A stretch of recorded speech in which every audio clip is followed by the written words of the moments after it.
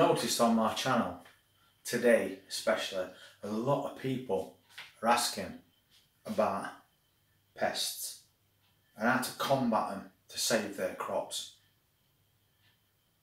So in a couple of days time I want to put a video up showing you how to make homemade pesticides that's going to help you combat that infestation, because let's face it, from seed to seedling to potting on to putting out in the garden to grow and then losing your crops is devastating, and we don't want that for anybody on this channel. So anything I can do to help, I will help. So I'm going to put together a few little ingredients that you can mix together, things you've probably already got at home as well, so you can create your own organic pesticides to get rid of things like aphids and caterpillars from white cabbage butterfly.